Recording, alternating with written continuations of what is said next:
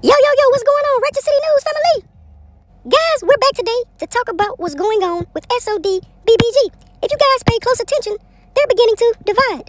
The guy you're looking at goes by the name of Blue Benji Shotta. Blue Benji Shotta is a very, very popular character in this Ratchet City News series, and he's also a popular Shreveport rapper. He has a lot to do with SODxBBG splitting up, but it's not all his fault, guys. It all started with the guy on the left, SOD Lil Man, and the guy on the right, of course, Blue Benji Shotta.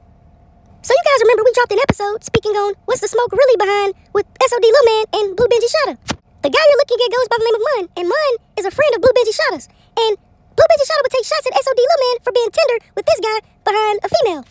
And yes, this is Blue Benji Kobe, the creator of Blue Benji Gang, who was best friends with Blue Benji Shotta. And guys, Blue Benji Shotta did not know a lot of these SOD guys until they linked up, SODxBBG. But SODxBBG was formed by two guys. This guy right here goes by the name of SOD Lil Man. He's one of the creators of SOD. And also, 223 Bankroll is one of the creators of SOD. And one's from the Cooper Road and one's from Cedar Grove. Blue Benji Kobe is from Cedar Grove. Blue Benji Shotta is from Cedar Grove. Mun is from Cedar Grove. And that's how all these guys would end up connecting together. And guys, when SODxBBG would form and combine, that would be a group full of unlimited steppers. But if you guys go back and check out that Blue Benji Shotta song called Speak On It, guys, he was basically saying SOD Lil Man is tender at two guys behind two females.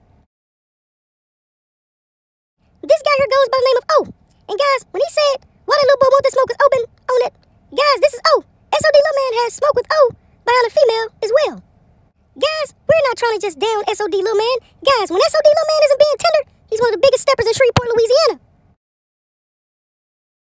SOD Lil Man and Blue Benji Shotta have the same ops, but SOD Lil Man doesn't care, but he's mad because Blue Benji Shotta spoke on it. Like, hey, how you gonna be tender with the guys over a female?